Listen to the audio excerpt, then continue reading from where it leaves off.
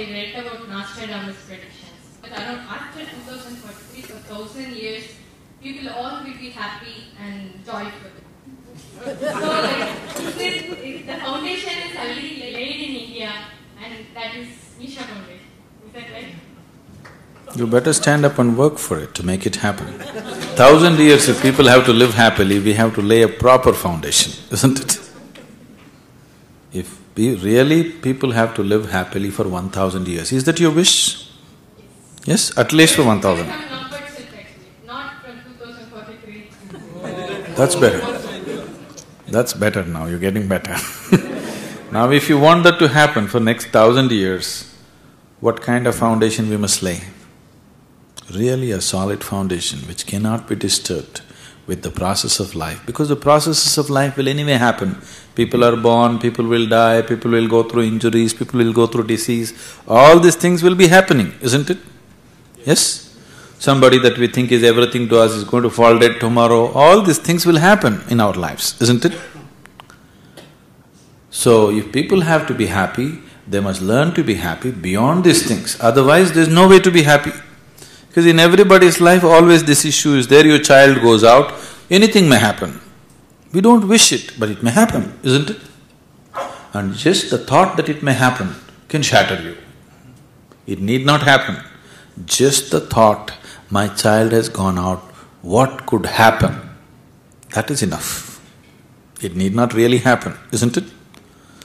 So, Nostradamus predictions, people are always predicting what happens after 1,000 years or 10,000 years, because it's very easy to do that. Can you predict what will happen in the next 5 minutes? You cannot do that. Shall I tell you what will happen after 10,000 years? Are you interested? I can give you graphic detail, but the only thing is, neither you will be here nor I will be here, so there will be no problem. People are becoming popular like this. Somebody predicts, 100 years later, in Tamil Nadu there is going to be a huge flood. Do you know this? People are all excited, this man has predicted what will happen 100 years later. I tell them, let them predict what will happen in the next 10 minutes. Why 100 years? 10 minutes later, what's going to happen if you can predict, it's valuable to you. 100 years later, what's going to happen is of no value to you. Whether 1,000 people are going to you said 2048? I won't be here.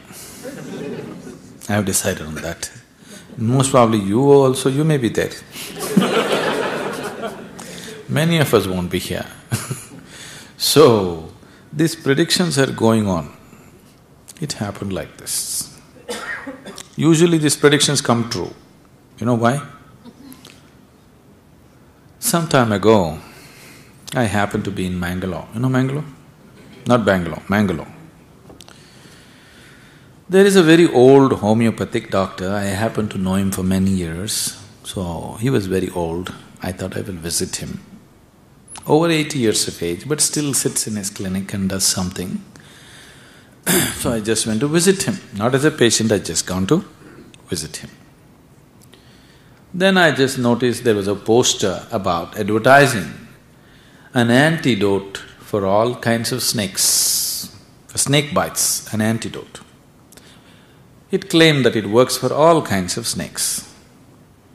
I looked at it and asked the doctor, "Doctor, how is this possible? Why are you putting up this poster here?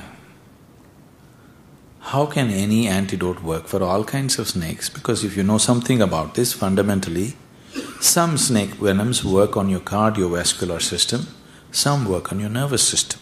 You need a different kind of antidote for them. How can it be possible that it works for all snakes?" So the doctor said, "See, 90% of the Indian snakes are non-poisonous.